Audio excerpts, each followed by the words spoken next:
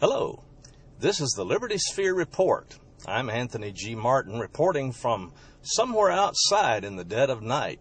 I thought that this would be an appropriate venue from which to report the following news.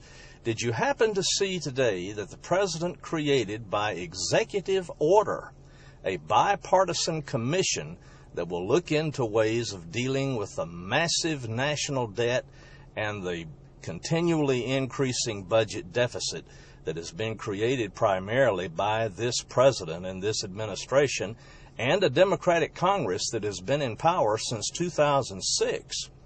My friends, I have some real concerns about this particular approach to dealing with the budget. Normally, budgetary matters are dealt with by the U.S. Congress. This is according to the precepts of the Constitution. Obama has thus sought to do an end run around Congress by creating this bipartisan commission that will do the job of Congress for it.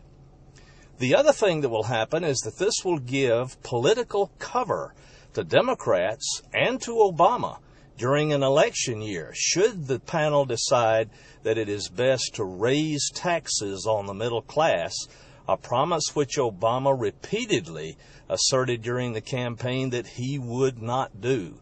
So, my friends, it's getting very interesting out there. Let's watch them.